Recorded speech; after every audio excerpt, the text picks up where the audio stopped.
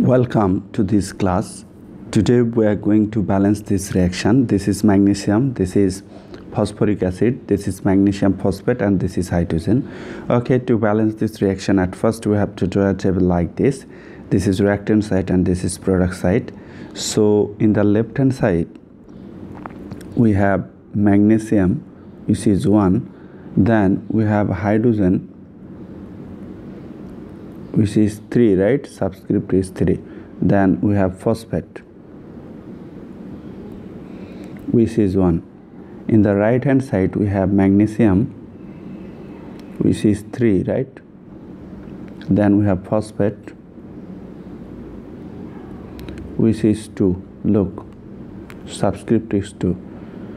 Then we have hydrogen, which is 2. Okay, to balance this reaction means we have to balance the number of magnesium, hydrogen and phosphate from both sides of this reaction.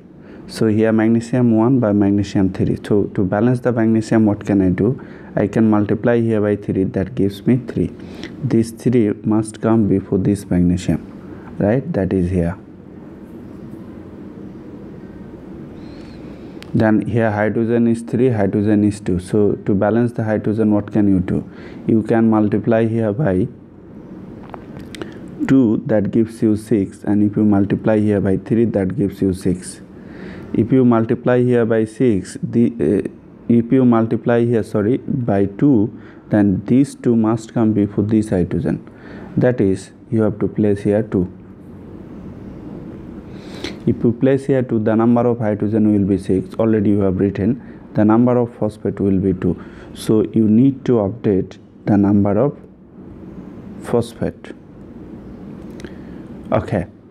So look, magnesium 3, hydrogen. Okay. Now check. Magnesium 3, then hydrogen 6, then phosphate 2. So everything is balanced. So you can say that this is the balanced reaction.